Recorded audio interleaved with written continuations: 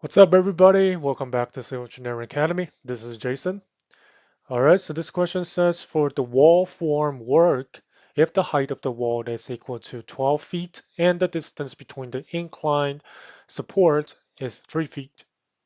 Okay, and we're pouring concrete with a unit weight of 145 PCF. Let's find out what is the force in the support if we assume it's at 45-degree angle. Okay. So in this picture, it shows that this is the wall form and is supported by this inclined supports at 3 feet apart, right? And the wall height right here is going to be 12 feet, okay?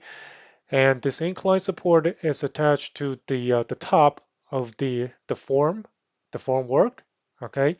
And there's another um, longitudinal support at the bottom right here.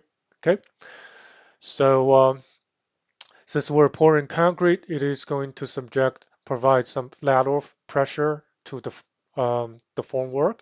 Okay, so if we take just a unit length here, 1 foot of the form, then let's draw a simplified model here. We have a lateral support, a roller support at the bottom, and another hinge support right here. And this one, the support at the top, will represent the lateral reactions of this inclined support. Okay, R. Let's call this R. All right. And then for this unit length of formwork, it is going to be subjected to lateral pressure, and we call the maximum pressure at the bottom P max. This is going to be the unit weight of the concrete times the height, okay, times the height of the wall. All right. Okay. So, um, and this is the resultant force of the pressure profile. So that will be P max, okay, times H divided by 2. So that will give you gamma C H squared divided by 2. We call this F.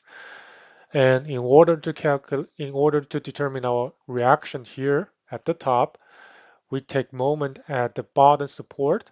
Okay, so if we take moment to this point, your F times H divided by 3 equals to your R times H, right? So your R is F divided by 3, 1/3. So that's gamma C H squared, right? Divided by 6, and this will give you 3480 POF, okay, per length, per foot, okay, per unit foot, okay.